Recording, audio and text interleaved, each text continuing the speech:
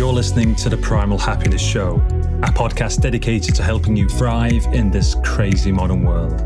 Every Tuesday, we explore the nature of how our minds really work, what exactly the human animal requires to thrive, and how we can live happier and more fulfilling lives. If you're new here and haven't yet taken our free class, then there's no better place to get a jump start on reclaiming your primal happiness. It's where we'll guide you step by step through our antidote to today's modern world.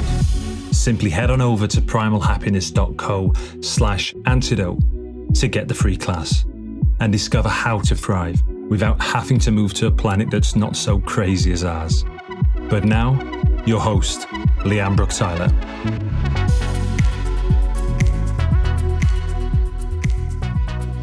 Hello, my beautiful people. A huge warm welcome back to the show.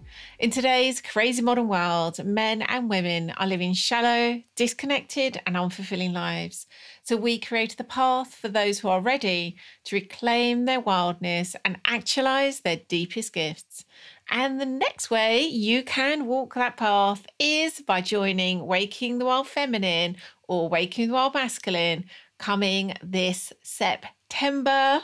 They are potent circles to support you in discovering your soul path, expressing your heart's truth, and rising into sovereignty, all whilst being fully seen and held by a circle of your fellow men or women.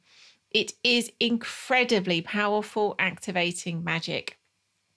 Go along to primalhappiness.co/WTWF for Waking the Wild Feminine, which is now open for enrollment, or primalhappiness.co/WTWM for Waking the Wild Masculine to discover more and register your interest to be the first to get a chance to enroll when it opens very soon.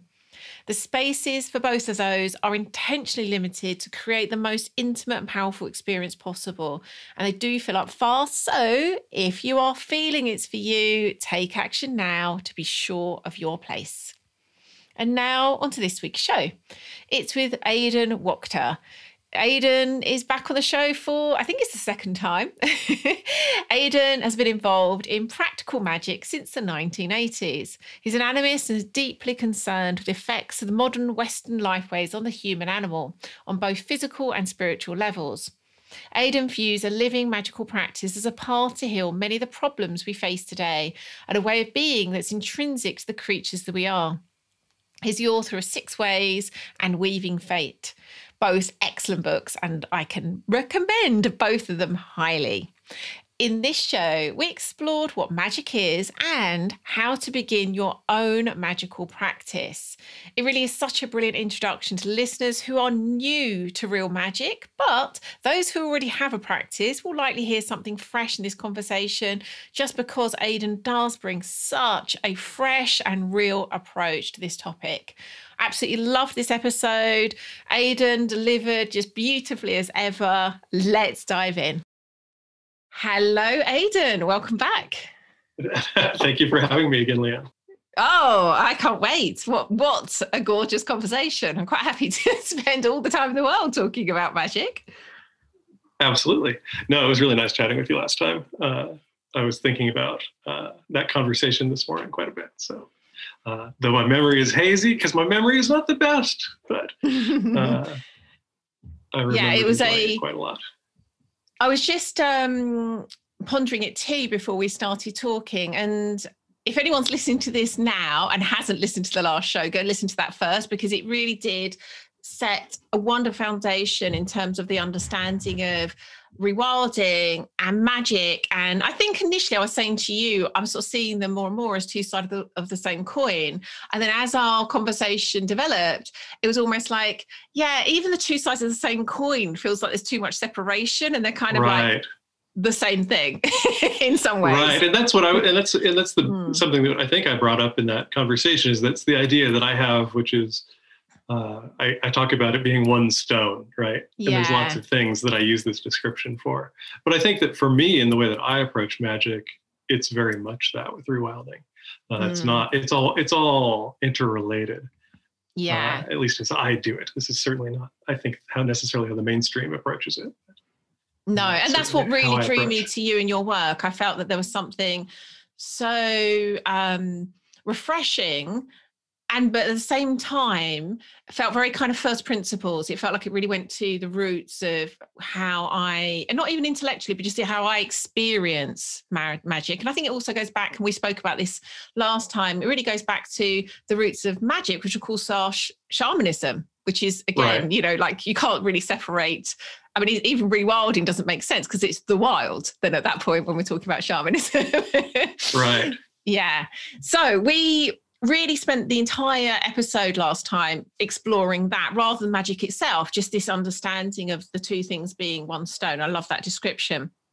And then we thought today we would much more focus on magic itself, but again, through that frame, which is something, the whole idea of rewilding is a topic we speak about all the time on this show. So that part of it is like, we've now set this like, it's one stone. So now let's talk about this aspect of the stone being magic.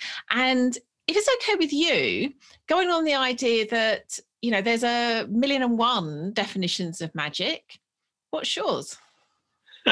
Which I've contributed about 15 to. I don't have a singular definition of magic at all. I find that everything is context dependent. And so magic itself and how you would define it to me is context dependent. My favorite of them currently is the one that kind of founded kind of a lot of the idea stream of it is in my first book, 6 Ways, which is that magic is the art of falling in love with the field and its inhabitants. And I define the field as all of manifest and unmanifest reality, so the whole thing. And so to me, it's that quality of the relationship more than the specific shape that it takes. Oh, I love that. Yeah. So in that instance, in a way, that magic is the relationship, would you say? Right. Right. There's a thing I said, there was somebody who was asking on Twitter for kind of how magicians' takes on the New Age movement. And you had people that are like, it's, you know, it's watered down magic, or it's too all airy positive, or it's too whatever this. And my response was along the lines of saying, I don't think that that's really the question, that what matters is the connection to the field and how we work with that. And the style or the approach that we take to do that is going to be very different from person to person. And the style is way less important than that connection and that intentionality of working with it. Yeah. Oh, I love that. Yeah, that really makes sense. So let's spend a little bit of time perhaps exploring this idea. And I love that word you use, the field, and the way that includes manifest and yet to be manifest, let's say, reality. How, this is like one of those like, wow, what a big question. Just say some more on that, please, Aidan. Well, to me, what we have is a really non-clear understanding of what kind of a existence we're having. This is my take. I'm not at all, I think science is an awesome thing and brings us awesome tools, but it's very clear that what it teaches us changes over time. A friend of mine who was kind of very high-level mathematical scientist, he said the thing that he'd discovered was that the deeper you looked, the more you found. And he was being really literal about that. And so his question was like, are the things that he was seeing there because he was looking, right? And not that he was the creator of it, but it's like, okay, if you want to keep going in this direction, there's way more there. And I think that magic, in my mind, kind of views the world that way. So I have an experience that I started in magic thinking it was a very reasonable approach to the world, but not really liking the forms that I'd found it in until I found kind of the more shamanic. I love that. Very reasonable approach to the world. That's really not how most people would describe it. I love that. And so I didn't have a real... So I went into ceremonial magic and witchcraft and other things, but I really went into them experimentally. Like, okay, let's go and do this and see what comes. Because I believe there's something that I am connected to or I'm aware of, but I don't have a kind of tool set to actually work with very effectively. Oh, yes.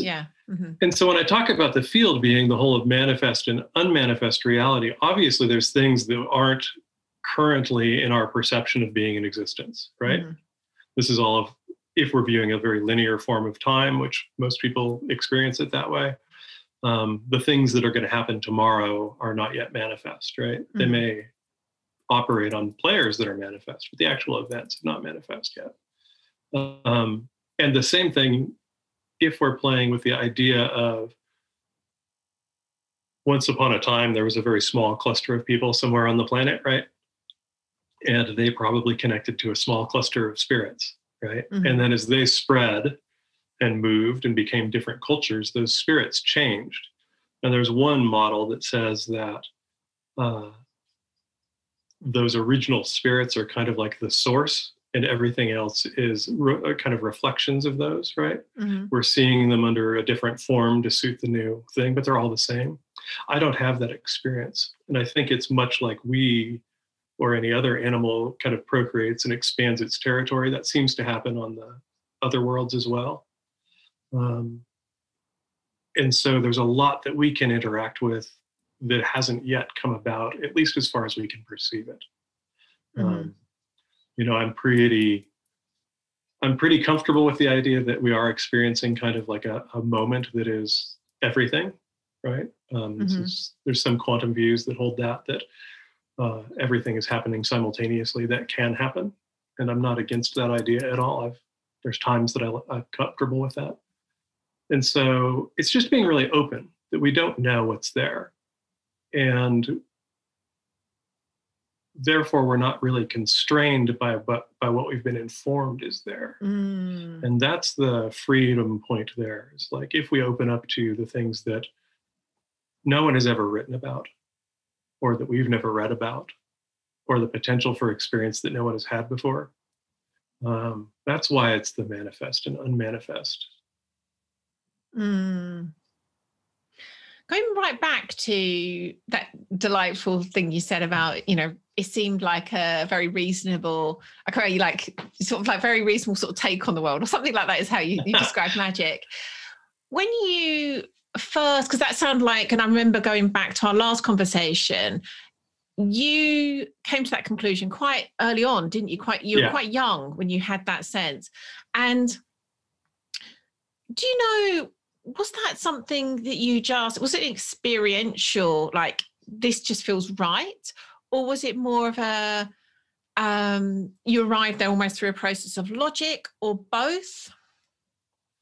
I think it was kind of a process of elimination, more than anything. Like I looked at what was going on in kind of my neighborhood and the experiences that the kids around me were having, and that their parents were having, and that all of us together were having. And kind of in the run-up to Ronald Reagan becoming elected in the US, so that time framing, it didn't make sense to me that the world was actually the way that it was being portrayed. That didn't seem reasonable. Like this really mechanistic, extractive, we are the crown of creation, and therefore we get to do whatever we want to this thing that was given to us, right? And so I think it was initially mostly that, like, I'm not seeing that. I'm not seeing this storyline as being legitimate. I don't see why I should want to any of the things that were put forward. The closest thing is like, yeah, maybe being like a rock star would be cool, right? Because it seemed like that was the most unlike what was going on around me. Though later I discovered that would really not be my thing. But yeah, and so I think it was really a process of elimination initially. Like, okay, this isn't, I'm not buying this story as legit. I'm not accepting the consensual, what I later discover is often termed consensual reality. I'm not accepting that as real. And so I have to find an alternative explanation of what's going on. And I think we talked about it in the last podcast, but where that first happened, I think, is when I came across Castaneda's work in my dad's little pile of paperbacks, because this was this super weird world, but there was a way that it was logical to me. Like, okay, yeah, I can see how this makes sense in a way that this kind of story of college and marriage and kids and career and all of that really didn't make sense, let alone what I saw going on in the world. So it was really, yeah, I would say it was both. It's process of elimination, logic, and then inspiration. Like, obviously, when I kind of came across those things, I was like, yeah, that's more legit. I love that. Yeah. Told. Yeah. What I've been told, that isn't reasonable. It's really not. I refuse. I'm not going there. Still not going there. What's really delighted me in my more, let's say, conscious explorations into magic is how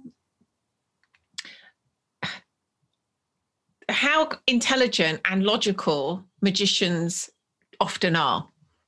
And this might sound, for you who's been so deep in this world, that might sound like a kind of, well, of course. But I mean, most people don't really even have a concept there even is such a thing as a kind of real magic. It's kind of, for all the reasons we've probably already spoken about. But I think if you're on the cusp of it, it can seem as though, well, someone's got to be a bit lacking in critical thinking to be able to believe in magic. And then what I've seen over and over again is the people who are on the magical path are often the most brilliant people, which for me says something. Yeah, it's an interesting one because I go both ways with that. Some of my favorite magical writers are absolute madmen, so I won't. I can't suggest that to people that are starting out, but and yet still intelligent madmen. But very intelligent madmen and women. Yeah, I think that you've got, like anything else, you've got a really wide range of people who are writing or talking on any subject, right? And we're in the midst of a very large kind of magical or occult boom. Yes. But I'm finding this very true. I've been turned on recently to a lot of very young folks through friends who are younger than me that are on Twitter, or not on Twitter, who are on TikTok, who have then kind of turned me on to some people. And I'm super impressed by what I'm seeing in a lot of these folks, because I see that kind of I see a similar chain of logic in how they're approaching things. They're going, okay, this is a really straightforward process at its base, because it's experimental, right? And experiential. You don't get to know that it works unless you do it enough to find out, right? Yes. And this is true of most real skills or real crafts, right? Someone can tell you, I did jewelry for a long time, what that process is. And if you take your first couple of hours of trying to figure out how to saw something pretty out of a sheet of metal, you're going to go, no, it's not possible. Yes. But if you have the mind that says, I love that. But if you have the mind that says, okay, but is it better than it was when I first started? Right? Okay, then you can go, okay, so I've developed skill even in the past hour, 2 hours, first week. Where could I take that? And to me, that's the real thing with magic is if you find a simple approach, is how the term that I tend to use for it, that makes sense to you on the surface, that you go, okay, I don't have to believe that this is true, but I like the idea of this. And the structure of it makes sense to me on some level. It's nothing that I'm going, no, that would never work, because that's not a good place to start anything. Then you're really forced into this experimental and, to me, very logical game of, you go, okay, if I do this particular piece of ritual for a month, and I don't really change anything else in my life, and my life is notably better, or I'm notably happier, or things are becoming more interesting in a way that is kind of what I'm shooting for, then that opens the door to go, okay, so what's going on? And where I can see people kind of losing the thread is if they don't ask that question. Yes. And it's not to tear it apart. It's not to break it down and go, okay, it's these 3 words, or it's this exact action. But to me, the question is, if I do this ritual for a month and my life improves, what does that mean about how I was doing things before? And what does it mean about the thing that I'm doing? And what does this suggest about the nature of my reality and my world and my experience? And I think all of the best magical practitioners, though they may not use the same language, are involved in that process of going, okay, so what does this mean? And it's, again, we're not trying to understand it in the way we would understand putting a car together. Because it's not that kind of a technology, right? But what does it mean about the world? And what does it mean about what's possible for me? Regardless of all the things that I've been told are or are not possible for me. Yeah, I love that. I love that. I've never quite seen it from the analogy you used there about jewelry. What popped into my head was if you saw a hunk of wood and someone said, you know, do you know what? You could actually make a beautiful table out of this. Like, it would just be beyond, like if you hadn't seen a piece of wood turn into a table before, it would just be beyond any possibility of being able to imagine it. And yet, of course, it is possible, but it doesn't happen like that. It's something you would need to keep practicing and practicing, which goes back to what we were saying before we started recording about, it's always actually about the basics. But you say how you did about the idea of it's the basics but practice. Well, I think that there's this idea of, we were talking about kind of the idea of basic magic and advanced magic, which is a very popular discussion in the magical occult world. And I don't think it's a real distinction, because to me, what I've seen everywhere, and this is true in magic, is that the advanced thing is the basics executed incredibly well. I was thinking of another friend of mine who is a martial artist, and he said, I want to be able to move like you to my teacher. He said, excellent, do exactly what you're doing for the next 15 years with me, and you will, but I will be moving differently by that point. So we're not really going to sync up because it's going to be expressed differently.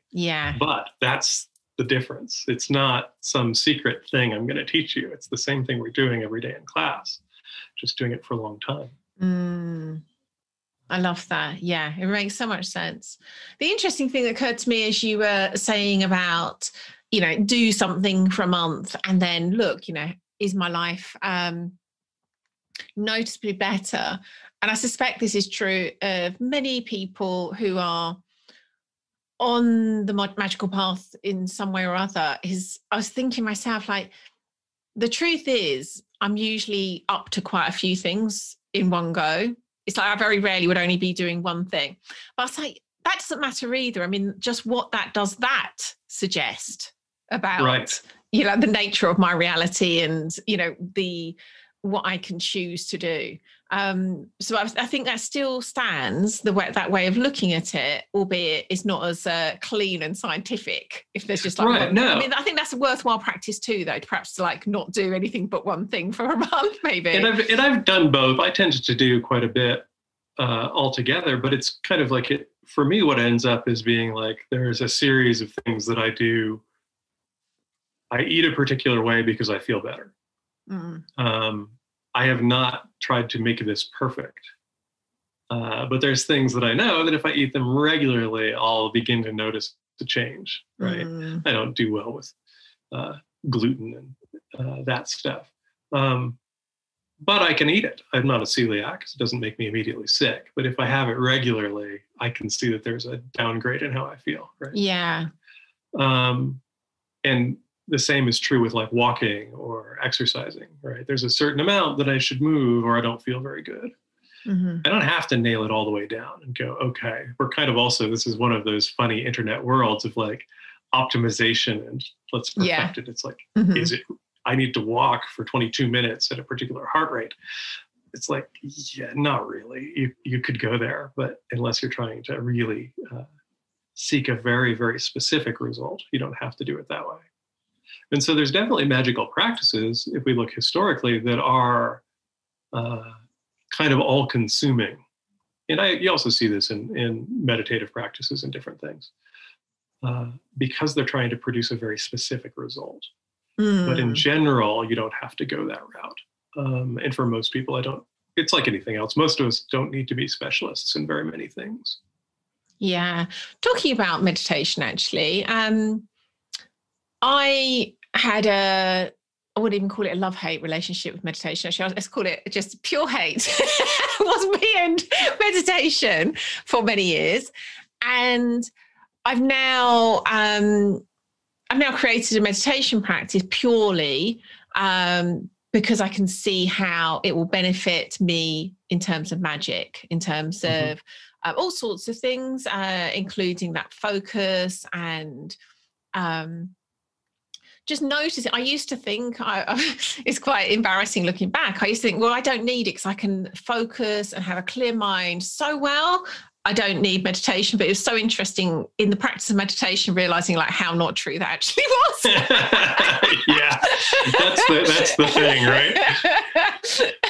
I'd love your view on this. And it's interesting because I've recently heard a number of magicians say if they only had to do one practice, they only could do one practice, it would be meditation. So I'd love your thoughts on that. I am firmly in the camp that meditation was horribly painful for a really long time. And I was really pleased to see she's passed, I believe, but a Buddhist nun named Ayakema. And in one of her books, she talks about this. And she says, who told you it was supposed to not be unpleasant? Because that's not my take. She was like, it's teaching you kind of how to persevere through these moments of unpleasantness or difficulty as a part of the initial state. And yeah, you do generally move beyond that, but I still have times that if I set the clock and I'm going to sit for 45 minutes every day for, the next month, half of those days I'm not really going to like. So I don't tend to do it that way anymore. But I do find that it's really necessary for me to just sit and go, what's going on in my head? And that's the basic form of meditation, I think. It's people believe there's this weird view that came out of, I don't know, probably that old television show Kung Fu with David Carradine or something, where meditation is this connecting to this kind of inner silence and peace state, right? And this is more appropriately probably thought of as concentration versus meditation itself. Or at least that's how I would think about it right now. And meditation is really just like if you sit down and agree to kind of do very, very little and just track something simple like your breath or your heartbeat, something like that. Part of what happens is your mind starts to rebel, right? And this is why it's unpleasant. And it's like, no, we want to do something else. We want to do all sorts of other things. That right there is the whole point, is to let you see that rebellion happening. Yes. And so it's not about the peace that comes from it. It's about you go, okay, I get to see my own constant chatter. I get to hear the narratives, which is, is a huge thing for me, is the narrative aspect of all this stuff. And so that to me is the beauty of meditation. There's lots of ways you can do things that make it easier. Like if you do pranayama or breath work of any kind before you meditate, that helps. I do light trance inductions if I haven't been meditating and it's really uncomfortable before I start, and then I'll meditate. But mostly it's just about it not having the expectation of something in particular. To me, meditation is 90% of its benefit is just about seeing what's going on in your own head, which is the unpleasant part of it. And so that is the goal. You're doing it right. If it sucks, you're doing it right. And it changes over time. And that's the other piece of it. That it's not like you then are going to go into some wildly different state necessarily initially. But over time you go, oh, I just watched all that chatter without it irritating me. Or if we're doing kind of a more insight approach, where you're kind of labeling the things that arise, going, okay, I'm in my memories, I'm in my emotions, I'm projecting into the future. You start doing that and you go, oh, wait a second, how much time do I spend kind of living inside my memories? How much time do I spend kind of controlled entirely by my emotions? How much time do I spend projecting into the future? And how much time do I spend just being right where I am? I think it's hugely helpful. there has been a number of folks in recent years talking about how meditation is not the best thing for some folks. This is kind of, I think, arisen with a lot of the general increase in kind of anxiety. I think would be probably qualified as a disorder, so I don't really like that term. And I'm not really qualified to speak to that because I've never had that experience. But I do know that there are some folks that if you're really getting messed up by it, you might want to look at and see if you can find somebody that can help you get to the root cause of that before you try and force it too hard. But know that it's unpleasant and know that you're going to just be chattering for most people when you start. Yeah, that really makes sense. So, yeah, I was kind of thinking you'd probably have that sense of, yeah, it is, it's part of the path is, having a meditation practice of some kind. So yeah, I would have been surprised, I think, if you hadn't said that. And I would say that for most folks, if it doesn't go easily, just go to a breathwork practice first. And play with that. Work on something like face breathing or box breathing. There's all sorts of different breathing techniques you can do that produce different effects. And start there first. You don't have to start with trying to just sit and watch your breath. And that's often very, very hard for us now. And I think it's harder and harder the more kind of digital and distraction-based our world gets. So if it seems like, if you're reading books from the 70s and it seems like these people had an easier time doing it than you do, they probably did. Yeah, really well said. Yes, and we probably could do with it more now. And we probably need it more than they did. Yeah, very true. So for listeners who, this is perhaps one of their first introductions into the idea of consciously choosing to practice magic, where would you suggest they start? My friend Meredith Graves said something in a interview, I believe on Glitch Bottle, that has stuck with me really well. And this is not what I would have said previously, but I really think she's right. And what she said was, this is my paraphrasing and I'm probably butchering it, but she said, the first place to start is to think about what you think magic is. What does it look like to you? What does it feel like to you? What does it sound like to you? This is me extrapolating from there. Does this look like witchcraft in a movie? Does this look like ceremonial magic with someone in a circle? Does this look like shamanism? Does this look like some kind of, Norse or European pagan kind of root sorcery practice? Does this look like hoodoo or voodoo? Because that tells you quite a bit about where your mind is about it to begin, and see what kind of keys are in there. And so to me, if you hold that as your first kind of step, so you go, okay, what do I already think it is? And you're not looking to prove or to disprove, you're just being aware of that.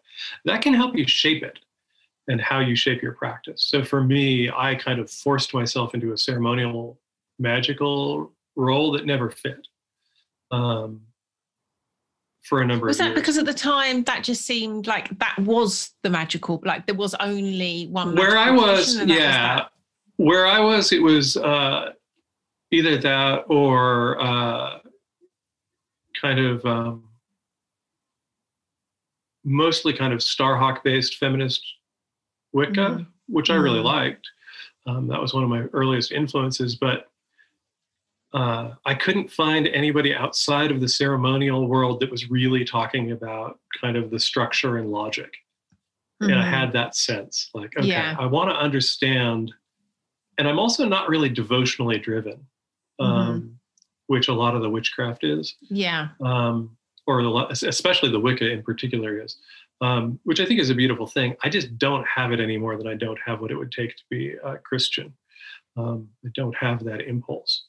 And so ceremonial is what I found, but the rigidity of it really didn't work for me. And so it was helpful in a way because it gave me a set of constraints to go, what don't I like about this? Like what? Yes, it can be so helpful. Yeah. What part of this ritual doesn't work? And what happens if I change it, even though everybody says you shouldn't?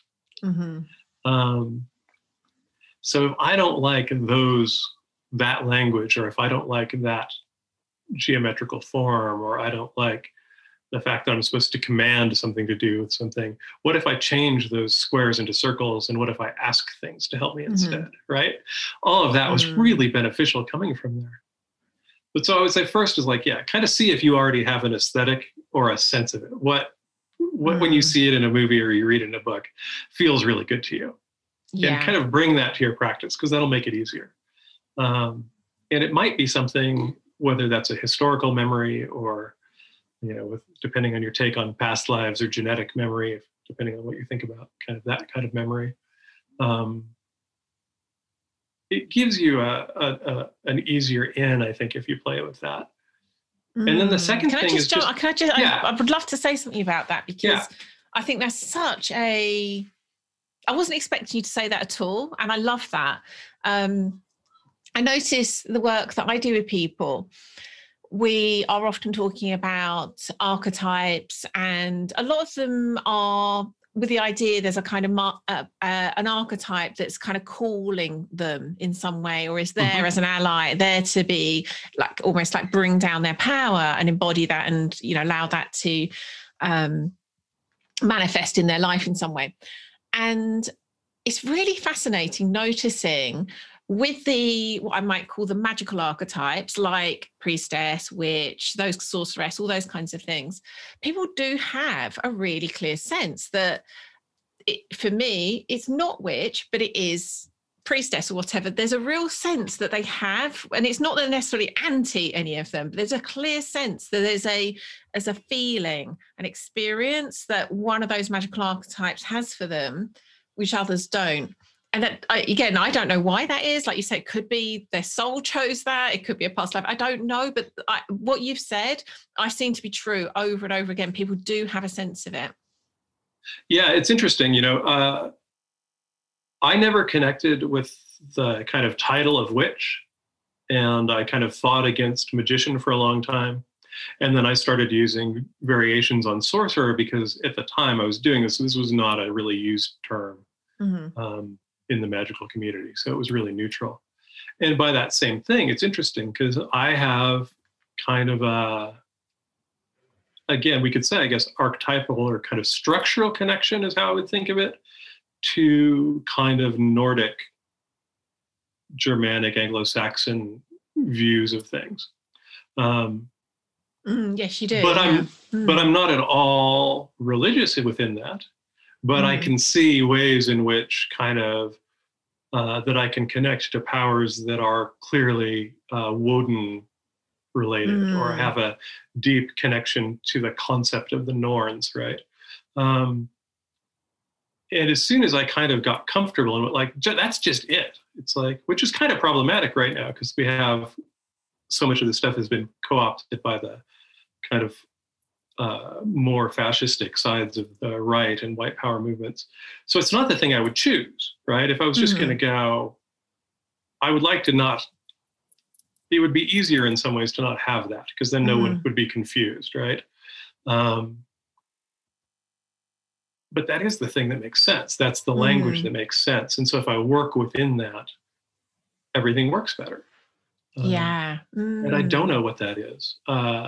I love that. And I was just thinking similarly, because it would be so much easier, wouldn't it, if you could choose, but we don't seem to. I was just thinking, my heritage, in fact, literally, I've had my DNA analysed, whatever you want to call it, and my heritage is like something crazy, like 99% Northern European, and it's mostly Britain. And then I've got 1%. So for me, it would make total sense to go down that tradition. No, I'm so strongly drawn to shamanism. And I've got 1% of my DNA that's Siberian. And so I'm like, I wonder if that's to blame. Well, there's some really interesting stuff. There's a book called Seed of Yggdrasil that I'm working through right now by Maria, and I don't know how you say her name, but Kvillau maybe. And she's really looking at the idea that a lot of the Northern myths and things are really descriptions of what I would refer to as older shamanic rituals. Is part of the thing that she covers. And I believe that that's what you find, like a lot of the stuff that we see as kind of modern Norse reconstruction stuff is tied into this very singular period of about 1,000 years of data that we have. But we talked about this before. My sense of time goes really far back. So we know that if we look at that Siberian side, that's not necessarily all that different from what we see in the kind of Sami shamanic traditions and all of that other stuff. So did all that stuff look way more like shamanism? I think it did. And so it's kind of funny. So it's like, I'll have people periodically want to fight with me about my use of Northern stuff and go like, this is not what's in the Eddas. And it's like, I don't care. It's like, that was a jumping off point, and I still refer to that stuff. But there's a point where you have connection, and then I trust the connection. I'm aware that what's come down to us is very fragmented, heavily Christianized, heavily redacted, and just mass quantities of it are lost. So I'm going to trust the connection more than I am the academia around it. Yeah, I love that. I love that. And I also love your invitation to, I guess, just not feel that you have to adopt fully one frame. And that's how I very much feel. Although I'm training in shamanism, I don't know I'll ever actually refer to myself as a shaman. It doesn't feel like something necessarily. I mean, it would be convenient, but it actually doesn't feel like it's a name that I kind of actually want to, or identity even that I want to adopt. So I really get that, you know, that kind of you exploring like magician, sorcerer, what is it?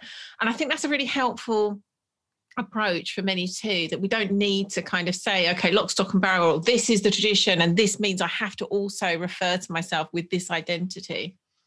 Yeah, and it's an interesting practice that we as people do outside of magic, right? Is in a lot of cases we're gonna identify with some group, with some approach, right? Whether that be political, whether that be sports teams, whether that be, you know, we define ourselves by all of these things.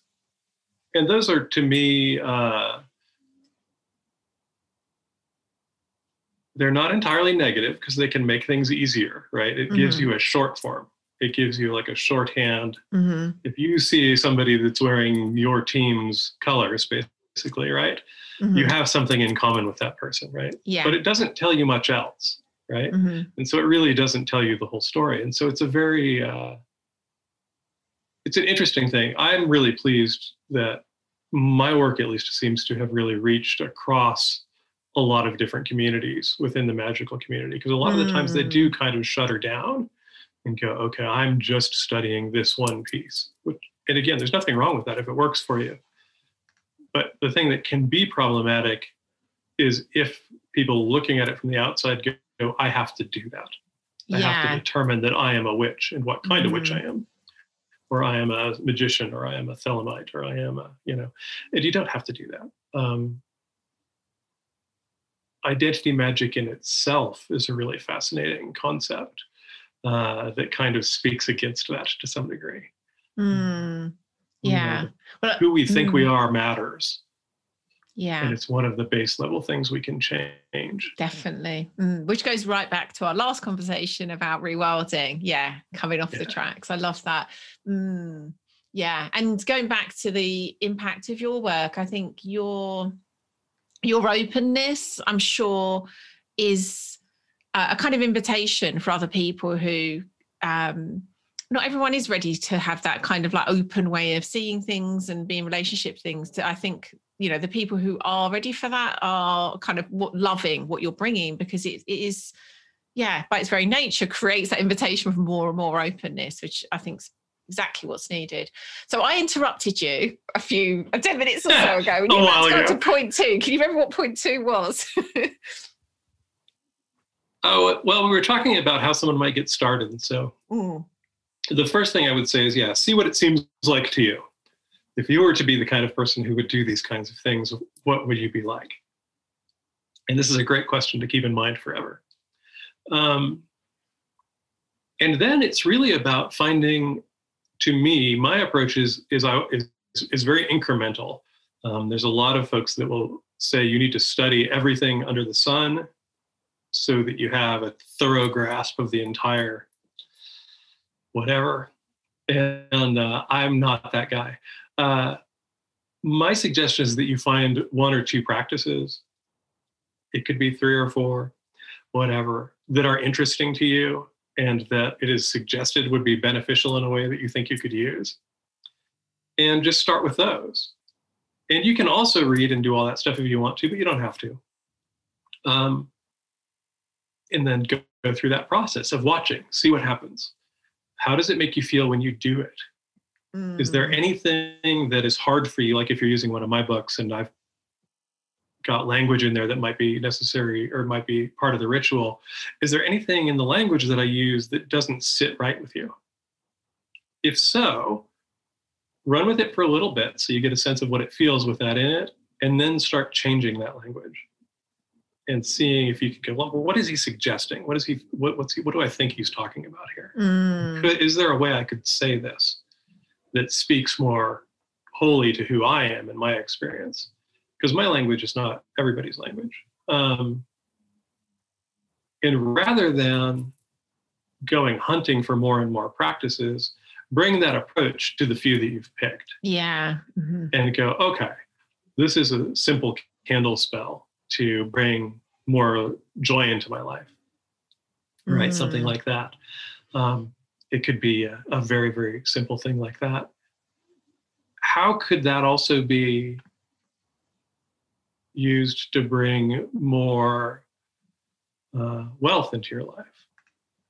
How could that framework or approach is kind of the term that I use for it, be used to improve the situation in your neighborhood?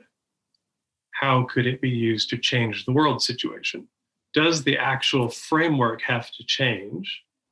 Or is it you 10 minutes, a candle, and some herbs or some water or some oil, whatever you do? Is that enough to do most of the things that you want to do? And if it isn't, then go looking. But determine that it isn't first. Like, don't go complex first. Go complex as kind of not last result, but learn what that tool does. It would be like, again, if we go back to the making the table, you go, okay, you've got saws, you've got chisels, you've got a lathe. You don't necessarily need different tools to make a guitar. Or you might just need a couple of different tools. Yeah. Right? Oh, I love that. You might need some jigs for your table saw, so that you can put the frets in them. And with that kind of, if you have a few kind of approaches that work for you, then really see, where can I bring these to bear on my situation? Where can I bring these to bear on the world situation? Where can I bring these to bear on my connection to the field or to the allies or to, archetypal powers that I know or I think might be beneficial to me? That to me is kind of the root approach into all of this stuff. And unfortunately, I think most people go in too many directions too soon. And that can kind of lead to more problems than it solves. Yeah, that really makes sense. Yeah, I love everything you've just said. And I was thinking, again, this is where your invitation to openness, I think, is so valuable. I was just thinking about how I have written a hypersigil for quite some time. I can't really remember how long.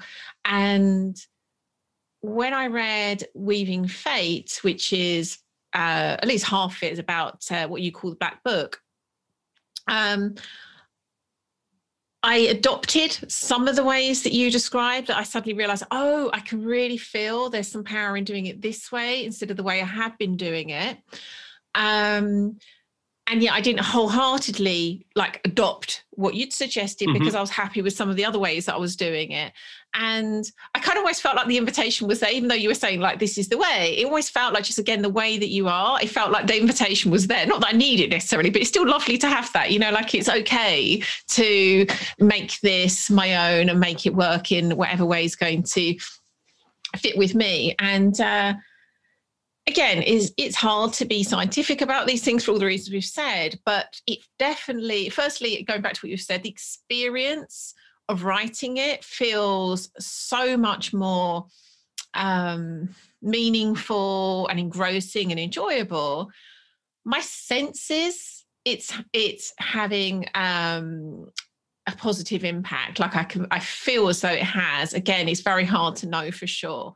So that's I think a great example where we don't have to take someone else's way of doing something like lock, stock and barrel. I think just, again, trusting yourself, like feeling into, and sometimes that will mean like adopting it wholeheartedly to start with.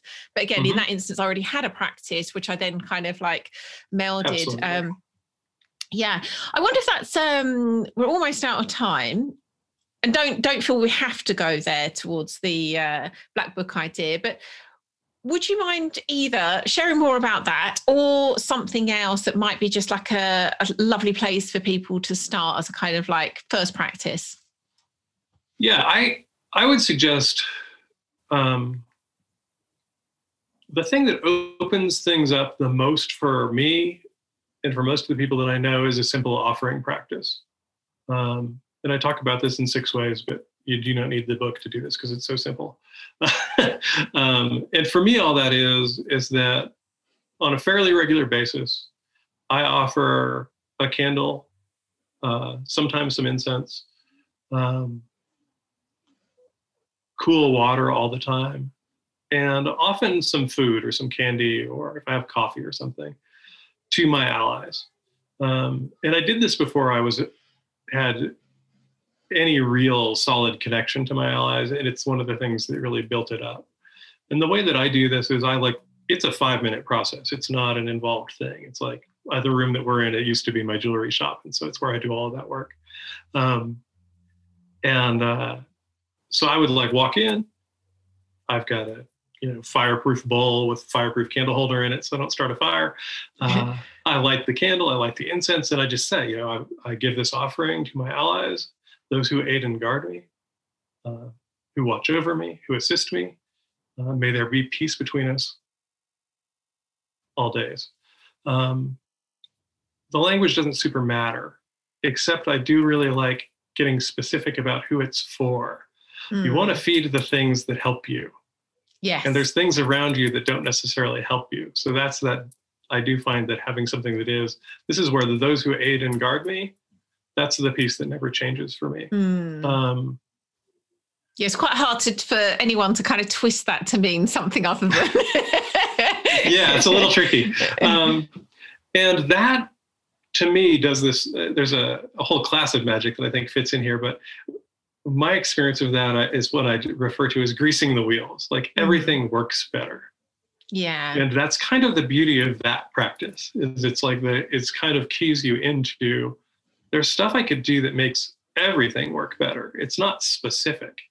It's not me trying to generate this specific result.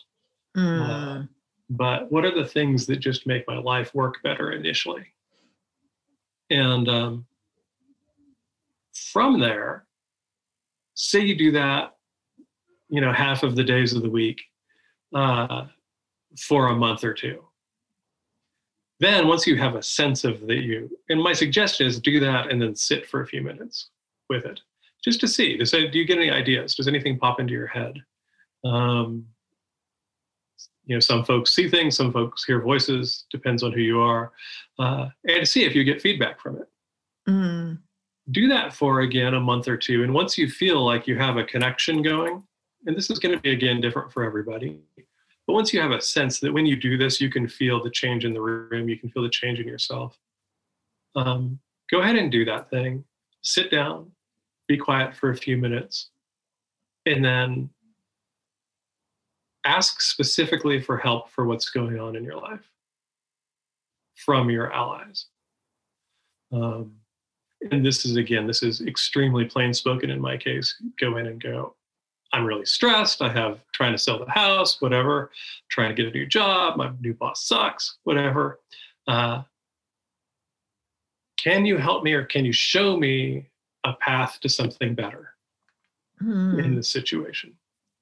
And then again, sit with that and see what comes. And usually in magic, there are folks who I call like the kind of on command, easy hallucinators. That their allies are just right there, and they'll go, well, here's what you do. You need to go over here and talk to this guy. It's not how it works for most people. So what you want to do is become aware of new ideas coming to you, or new thoughts. Or if you have an impulse in a different direction that's not a negative one, try it and see what happens, because that's usually what happens for most of the folks that I know, and it's certainly for me. So if I did that thing and maybe I brought that to the table for a week, along with the offerings, most commonly what happens is I'll either wake up with a really clear idea of what to do different, or if there's been difficulty with someone, I've had this be to the degree where somebody has gone, look, when you started working this job, I really didn't like you. And so I know I was kind of, a bastard to you. But hopefully, I realize now we kind of run on different tracks, but you're good. And I'm sorry. That has actually happened to me. Wow. I've also had the guy that I had issues with and didn't think anybody else had issues, that like the layer of like sexual harassment complaints that had been going on for years, somebody finally comes into the HR department that goes, this guy can't be here. And they're gone, right? Oh my goodness. I've had both of these things happen. I've also had really clear instructions where usually it's when I'm waking up, or I'll wake up in the middle of the night, and it's like I have the clear idea of, okay, I could go and write this sentence out on a piece of paper and bury it down by the train tracks and give an offering of some wine, and that would resolve the situation. And I've had that work. And so it's really, again, this is a process of communication. Again, if we come back to that idea of falling in love with the field of the inhabitants, is we have to be paying attention to them. And the falling in love part I talk about in 6 ways is a really useful way to approach kind of magical work, which is, can you find that state that is like when you are falling in love with someone, or that thing, you can't take your eyes off of them. There's just this whole vibration that you get when you think about them, when you're with them, whether or not anything ever comes about from it, right? That's a separate thing. That level of kind of immersive connection is the thing that matters in the way that I work, and the way that the books that I have written work are kind of reliant on that rather than some magical formula. There's no magical formula in what I do. And so, it's open that connection to the allies and build the relationship. Realize that the other thing that we say a lot among some friends of mine is, if you think about your friends that you really like and who are there for you all the time, and who call you up and go, I have to move. Would you help me move? And there's people that you're going to go, I don't want to do that, right? And you're going to come up with a reason why you can't. And there's people that you're going to go, oh, hell yeah, no problem. I will rearrange my weekend and we'll get you out of there and into your new place, right? We want to be that person that the allies want to help, which is a reciprocal relationship. So we have to first make the connection. And this is, again, one of the things that can be hard for people in magic, because a lot of the books are like, this is the sigil of the spirit, and you're going to compel it to do something. And I've always been like, okay, but why is that the relationship you want? What if there's some spirit you've never met that is dying to do that thing for you? Yeah. And I think I want to work with that one. Yeah, if you're someone who is drawn to be wild and free, why would you want to compel or trap or bind any other being? Mm-hmm. Absolutely. And there is a place for that, but it is in places where it's where there's, to me, that's kind of means of last resorts when a particular being has gone out of hand. Because I've come across things that are essentially like spirits that have, in my kind of sense of them, that have been driven crazy. But usually that's because they were bound somewhere. They became stuck somewhere. And so usually the result is first like, do you want to stay here? Because we could maybe help you get out of here. Yeah. Or are you really just here to mess with people? In which case, since it's my backyard, you're going to have to go. But that's a very different thing than doing that as kind of your baseline approach. Definitely. Oh my goodness, this has been such another just gorgeous conversation that I could quite happily just carry on and on and on. But we need to draw it to a close. I feel like I'm just tempted. I just want to get one more little bit out of you. Is there anything you would like to leave listeners with in terms of, it could be a piece of advice or some words of wisdom, just something you feel would be helpful for listeners to know? A lot of my work for the last couple of years in specific, but really for about the last decade, has been playing with the idea, which I know we talked about before, but I'll hit it again, which is that we are a narrative-driven species. And I know that I ended the last one a little bit on the doomy side, and I realized I realized afterwards that I would like to add to that. That's okay. I've got enough rose-tinted glasses for everyone. Yeah, no, it's perfect. But and what I mean when I see that, it's like I do clearly see a trajectory that we're currently on, right? And I'm not a fan of it. My approach to dealing with this is to really work to generate narratives that, if they were the guiding narrative for folks overall in some version, we wouldn't be on this path. It's a question of very radical change. But that happens through narrative. And we're in this because of the nature of the digital world, the media-driven world, the social media-driven world, and all the craziness we're seeing happen with there. Take control of your personal narrative is my primary thing. What you say to yourself about yourself, get a handle on that. And make sure it's the life that you want to live. Because it most likely will be the life that you do live. And this is not the secret. This is not, if you can visualize it hard enough, you're going to get it. But if you can't visualize it at all, you probably won't. Yes. And story is, I think, everything for humans. So try and figure out, how do you make the story a better one? And this is really the focus of my second book, right? That's really what that is. Yeah.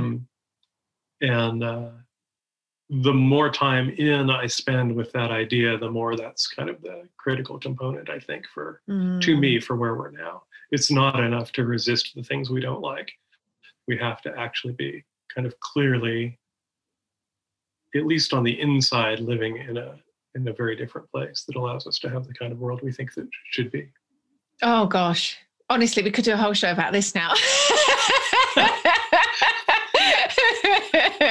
I really couldn't agree more. We're just in the midst of running our Waking the Wild Medicine Circle, our program, and this month the theme is all around story, which basically exactly what you've just said there. So yeah, I think such. I mean, talk about magic. It really, that again, so foundational, really, isn't it? I think it all comes from, if we're trying to build things on top, do magical practices of any kind, without addressing that deeper layer of kind of, what is that story we're telling about ourselves and the world?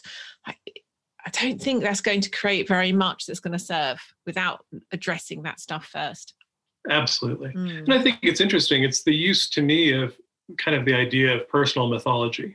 right? Yes. Like, look really closely at what your personal mythology really is, not what you want it to be, and see if that needs to change. Because a lot of us would like to say that we have this very expansive, very positive thing, but inside we're all kind of terror and fear, right? You're going to have to deal with that side to do the other one, but you also have to really see the other one, and you can't turn away from any of it either. You know, the traditional shadow work is absolutely necessary. Definitely. Do you know what? I think we've got a third episode in this. I'm always happy to chat with you. It's a great pleasure. So I think we've definitely got another one in us. Thank you so much. I'm sure we ended last time with me asking you to share where people can find out all about you and your stuff. But would you mind doing that again, like your books and everything? Yep. Where can they find out about that? Everything is available through aidanwachter.com. My books are available primarily only through online resellers, but pretty much everywhere. Weaving Faith, the new one, is also available as an ebook. And my next kind of project, once I get through a couple that I'm stuck in and have been for about 6 months, is to get 6 Ways out as an ebook as well. But aidanwachter.com will get you to everything. I've been kind of backing further and further away from social media for the last few months. So I'm there, but I'm not as active. Wonderful. Thank you so much, Aidan. This has just been another delight. Thank you. Thank you for having me, Leanne. Wow, what a fabulous show. I adore Aidan's philosophy. Here are my takeaways. I love Aidan's view that magic is the relationship we have with the field, manifest and unmanifest reality. Don't feel you have to adopt a whole magical tradition, lock, stock and barrel. See what magic means to you and what you're drawn to. Start with a few simple practices and then adjust and play with different intentions. And you can start with a simple offering ritual. Offer food, water, or incense to your allies, speak out your intention, and after you've created a relationship, only then ask for their help and see what happens. If you'd like to get the notes and links for everything we spoke about this week, hop on over to the show notes at primalhappiness.co/episode 323. And if you are feeling the call to either Wake the Wild Masculine or Wake the Wild Feminine, go along to primalhappiness.co/WTWF for Waking the Wild Feminine, which is open for enrollment right now, or primalhappiness.co/WTWM for Wake the Wild Masculine, which will be opening for enrollment soon. You can right now register your interest to be the first to know when it opens for enrollment. And if you don't want to miss out next week's episode, head on over to Apple Podcasts, iTunes, Stitcher, or your Android or iOS app of choice and hit that subscribe button. That way you'll get each episode delivered straight to your device as soon as it's released. Thank you so much for listening. You've been wonderful. Catch you again next Tuesday.